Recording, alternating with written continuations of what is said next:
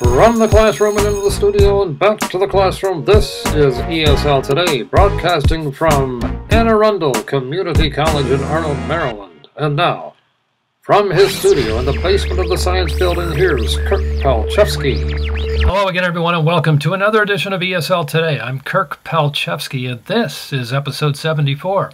On today's program, we will get into effective speaking techniques, specifically persuasive speaking techniques, that and much more right here on this edition of ESL Today.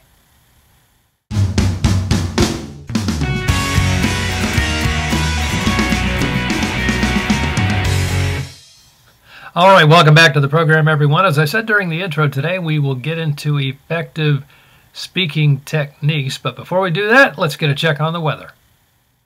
All right, taking a look at our local forecast from Arnold. Tonight, we head out to the campus of Anne Arundel Community College, where the current temperature is at 55 degrees under clear skies with a chance of precipitation at 0%. Winds out of the west-northwest at 3 miles per hour. And then tomorrow, Saturday, 73 degrees with PM thunderstorms, chance of rain 80%. South-southwesterly winds at 15 miles per hour. On Sunday, 60 degrees under partly cloudy skies, chance of rain 60%, winds out of the west at 18 miles per hour. That's a look at your local forecast. Now let's go to our health segment.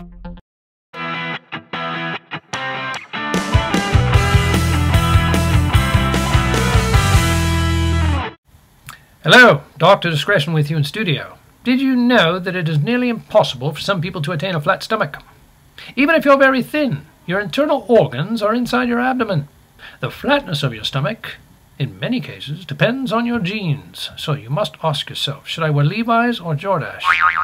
This is Dr. Discretion saying live healthy, live comfortably, and live long.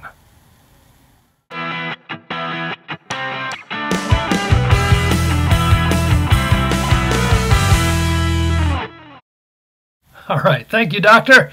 And now, as promised, we are going to get into effective speaking techniques. So without any further delay, let's go to the classroom. Effective communication techniques. The power of persuasion. Persuasive speaking techniques. Let's review them, shall we? Repetition, facts, statistics, analogies, and logic. Let's look at occupations and professions that use persuasive speech. Today we will focus on politics.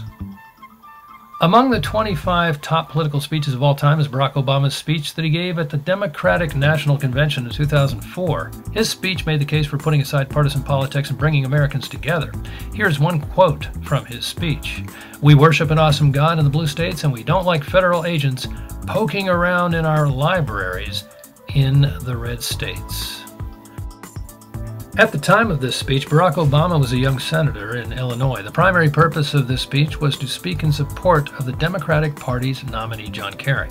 The secondary purpose of the speech was for Obama to introduce himself to the country. He succeeded in doing both effectively by using persuasive speaking techniques. The speech is titled "The Audacity of Hope." You can see it at this address.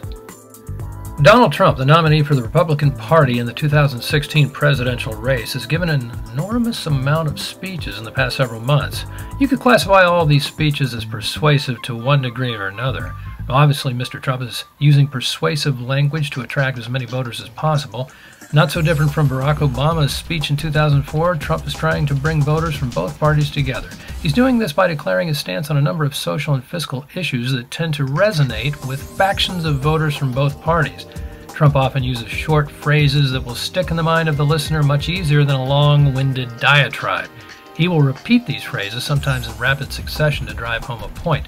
For example, "We are getting killed at the border in trade." And that's our show for today. For all of us here at ESL Today, this is Kirk Palchevsky saying thank you for joining me.